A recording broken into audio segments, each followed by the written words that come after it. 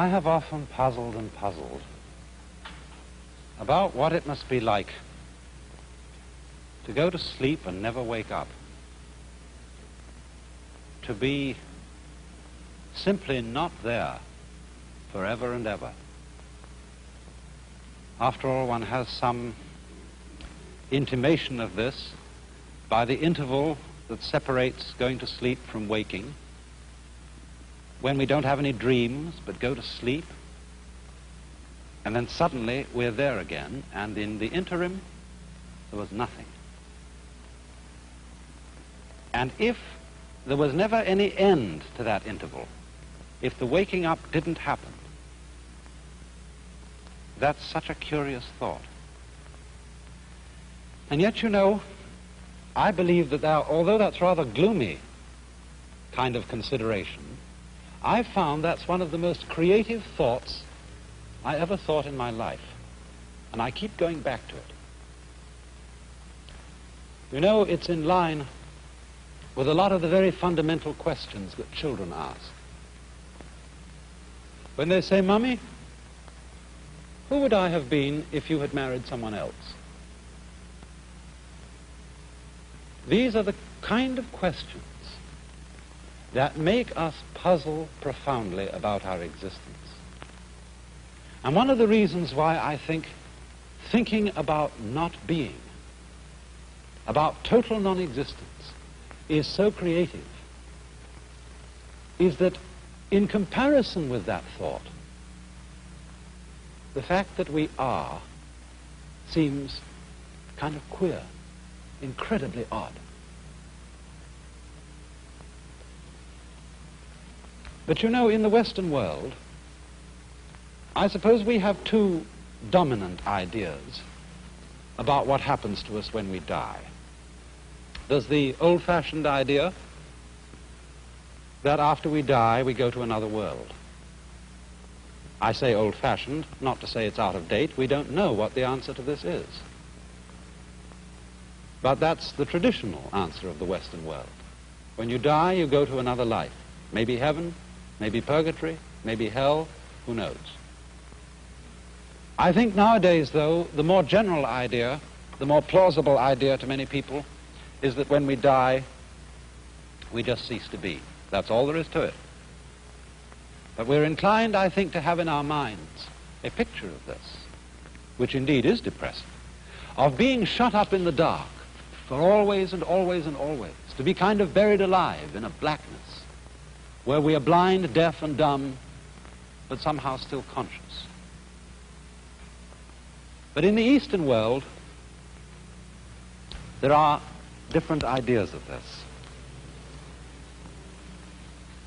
The major Eastern idea is what is generally known as reincarnation, of going through life after life after life in an endless series, a process that is represented in this Japanese print of the Wheel of Life, the Buddhist Wheel of Life.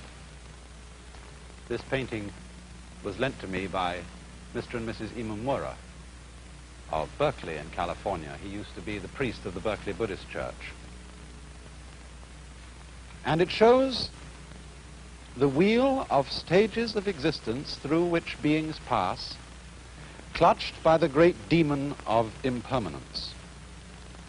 This is rather an unusual representation of the Wheel of Life. Perhaps some of you have seen these before.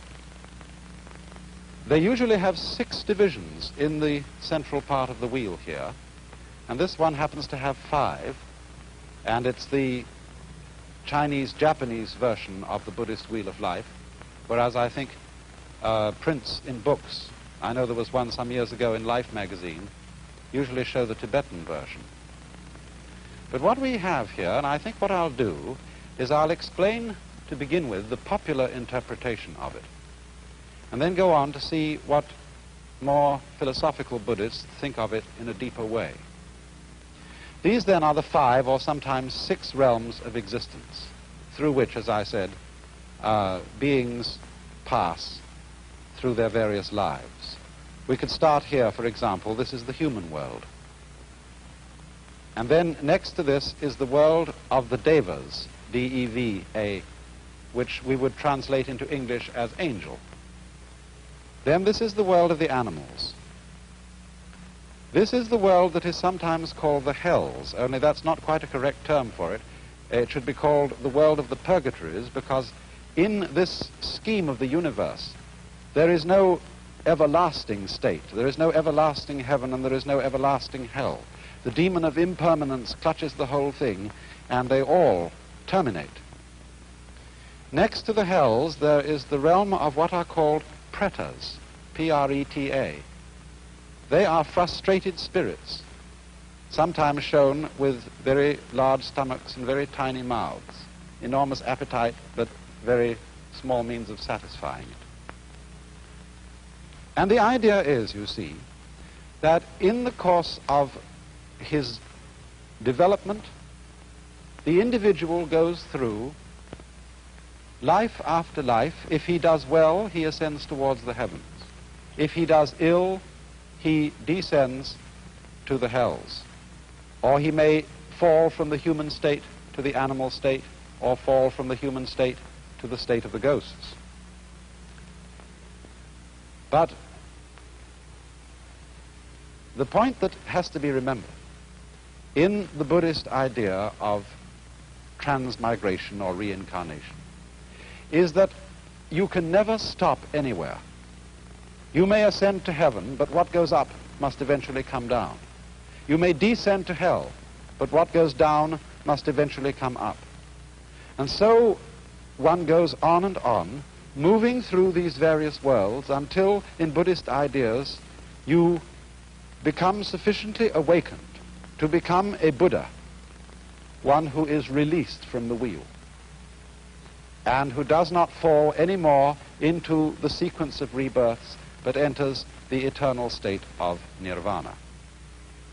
Now, if you will look closer again, you will see that there are a number of figures round the outside of the wheel. And these represent what is called the 12-fold chain of dependent origination. That is to say, they are a series of links which form what might be called the sequence of life. They are, as it were, a schematic diagram of the force or the process that keeps this wheel rotating. And the chain starts with a demon down at the bottom here who represents ignorance, or perhaps unconsciousness, the state of not knowing. Then next in order you'll see a potter's wheel, and this represents potentialities of life.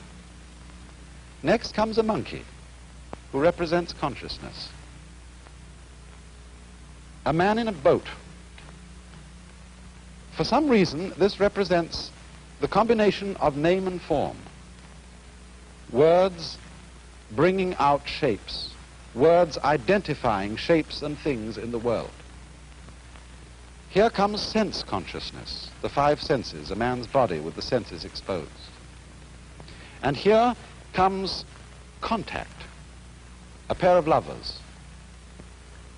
After this there comes perception. I am not quite sure what the symbol in this wheel is. It seems to show a man with a sword behind a screen and two women playing in front of the screen. The usual symbol you find here for perception is a man with an arrow in his eye, showing the pain involved in the perception of the world. The next in the link is desire. It shows a woman with twins.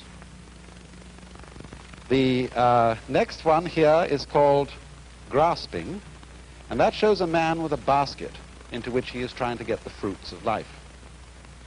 And then as we come over round the wheel, we get a figure which means growth. I think this is one of the gods of prosperity.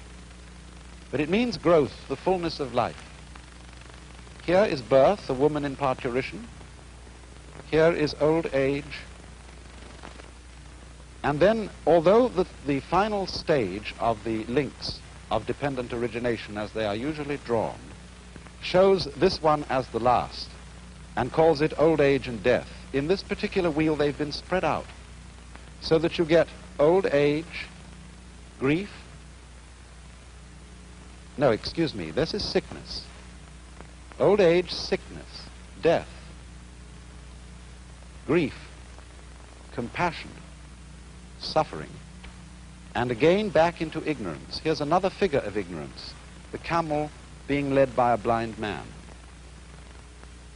Now, what I want you to notice particularly about this is that the chain represents what is called in Sanskrit the process of karma. I'm going to write that word because it's very fundamental to an understanding of this whole problem. Karma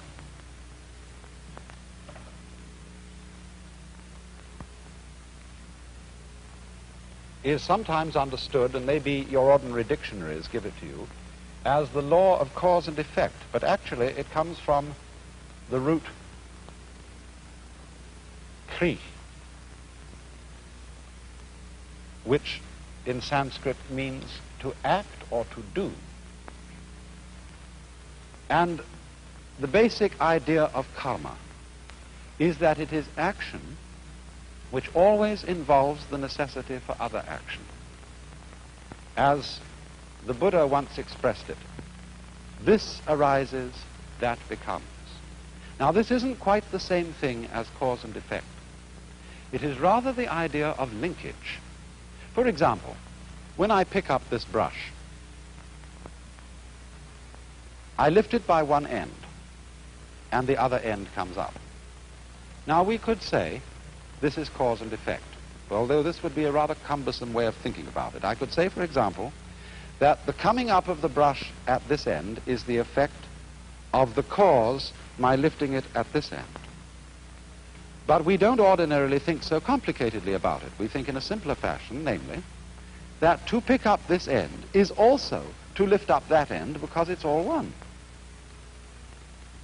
So in the same way, Buddhists and Hindus who follow the idea of karma believe that life and death involve each other in the same way that the two ends of the brush, lifting up one involves lifting up the other. So in this way, living involves dying. We wouldn't say that the cause of death is birth, but birth and death go together and they are inseparable. And so if we will look again for a moment at the wheel, we can see that there are these important phases of it altogether. Here it ends with the sequence of pictures representing death and suffering and its attendant grief, ending in the blind man leading the camel and the demon, which together represent ignorance or unconsciousness. But once again here we have the potentiality of life and then the monkey representing consciousness. All these things are looked upon as linked and therefore inseparable. And thus, you see, we don't look upon ignorance as the first step or the first link in the chain from a chronological point of view. We only start numbering the steps of the chain here because one has to begin somewhere when one's talking. And so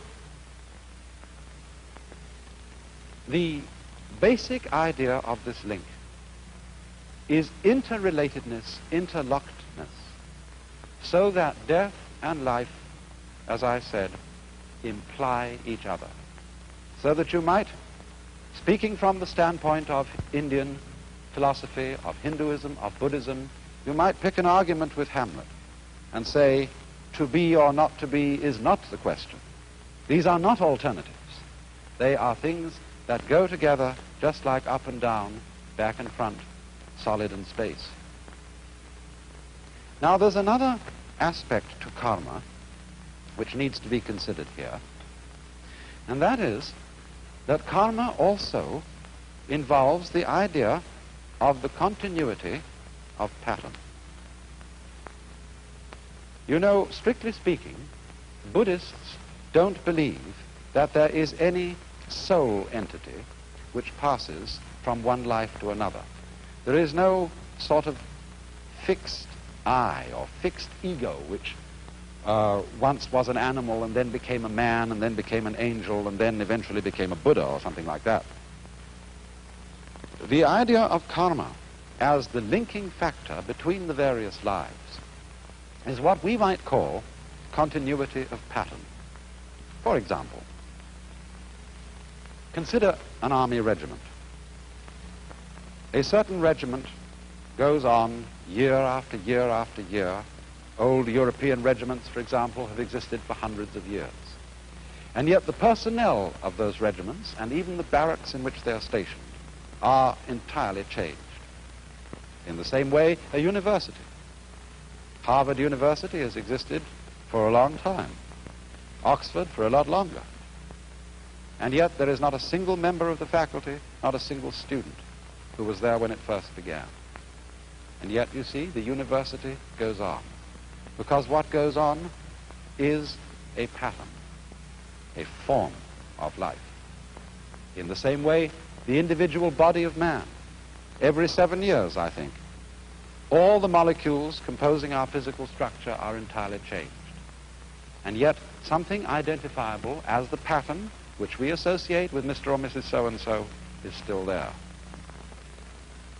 Another fascinating illustration of continuity of pattern in this sense is wave motion. It's perhaps easiest to illustrate with something like a barber's pole. When you twirl it. Now, as you twirl it, there's an illusion of something moving upwards from the bottom to the top of the pole. It seems that the strips go along. Now, actually, they don't go along. They just go round. And in the same way, also, when waves move across water, there's no water moving across. There is the wave pattern moving across. The water is just going up and down, as you can tell when you see, say, a dead leaf floating on the water's surface, and it isn't moved along by the waves. So this idea of continuity of pattern is the solution which Indian philosophy offers on the matter of the problem of death. The individual, as it were, entity is constantly changing. He does not go on, but the pattern or the karma, the pattern of action, goes on.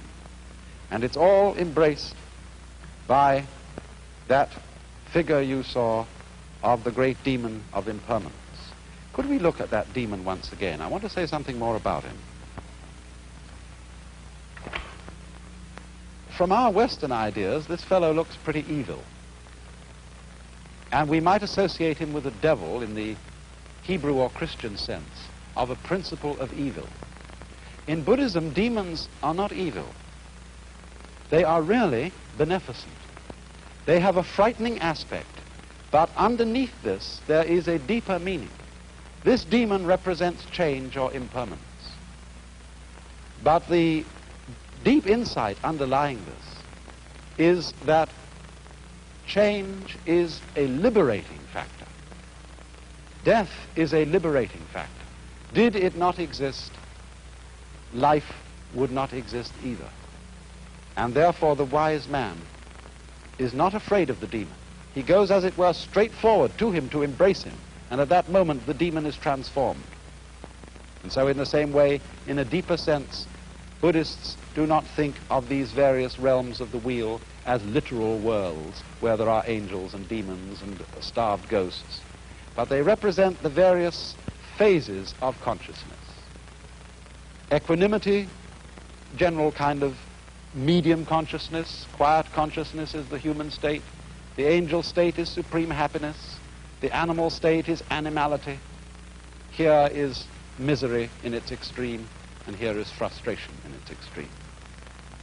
But the fundamental idea of the whole wheel that we have to remember, the idea of karma, is the interlocking, the interdependence of being and not being, of death and life, and the fact that the demon of change is really a disguise of the very source of life, the death without which life is impossible, the change without which life is totally boring. Now, of course, when any idea like that is explained, the first thing that we ask is it true? Is there a process of rebirth? Do our patterns go on and have influence to an illimitable future? But you know, as this idea is held by deeply thoughtful Hindus and Buddhists, it isn't a belief in something which we can't prove. It's really quite a self-evident notion. Think of it in this way. Supposing I make two statements. Statement one: after I die, I shall be reborn again as a baby, but I shall forget my former life. Statement two: after I die, a baby will be born. Now, I believe that those two statements are saying exactly the same thing. And we know that the second one is true. Babies are always being born. Conscious beings of all kinds are constantly coming into existence after others die. But why would I think that the two statements are really the same statement? Because after all, if you die and your memory comes to an end, and you forget who you were, being reborn again is exactly the equivalent of somebody else being born, because we have no consciousness of our continuity unless we have memory. If the memory goes, then we might just as well be somebody else. But it seems to me that the fascinating thing about this is that although a particular set of memories vanishes, death is not the end of consciousness. In other words, we are deluded by a kind of fantasy if we think of death as endless darkness. Endless nothingness is not only inconceivable, but it's logically absolutely meaningless, because we aren't able to have any idea, much less sensation of nothing, unless it can be compared with a sensation of something. These two things go together. And therefore, I think what is meant is that the vacuum created by the disappearance of a being, by the disappearance of his memory system, is simply filled by another being who is I, just as you feel you're I. The funny thing, though, about being I, about feeling that one is sort of a center of the universe, is that you can only experience this I sensation in the singular. You can't experience being two or three I's all at the same time. Now then, it seems to me that this idea has three very important consequences.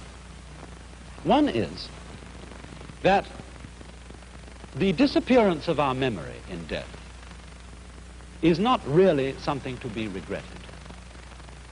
Of course, everybody wishes to hold forever to the memories and to the people and the situations that he particularly loves. But surely, if we think this through, is that what we actually want? Do we really want to have those we love, however greatly we love them, for always and always and always and always? Isn't it inconceivable that even in a very distant future, we wouldn't get tired of it? And this indeed is the secret of the thing. This is why the demon of impermanence is beneficent. Because it is forgetting about things that renews their wonder. Just think, when you opened your eyes on the world for the first time as a child, how brilliant colors were.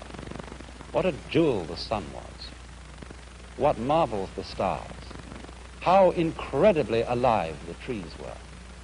That's all because they were new to your eyes. Or in the same way, you know how it is, you've been reading a mystery story. And you're looking around the house, you want somebody to read, and you pick up an old mystery story. If you read it years and years ago and you've forgotten all about the plot, it still excites you. But if you remember the plot, it doesn't excite you.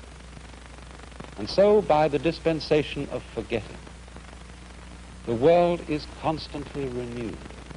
And we are able to see it again and again, and to love again and again, to have people to whom we are deeply attached and deeply fond, always with renewed intensity, and without the contrast of having seen them before, for always and always and always.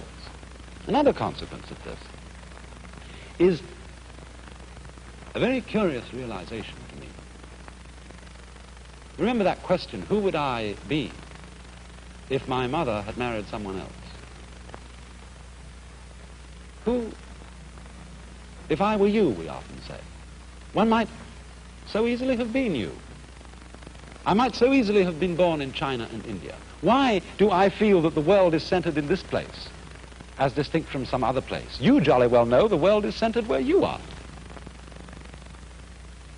And this gives one a very strange feeling of the idea that other people jolly well exist in the same sense you do. Everybody's name is I. That's what you call yourself. So there will always be I's in the world. Every I is in a way the same I. We all might be anyone else. And there is no escape. It goes on and on and on and on. So long as there is consciousness anywhere, there is I. You then, in a way, look out through all eyes. And that, perhaps, is the secret of the great virtue of compassion.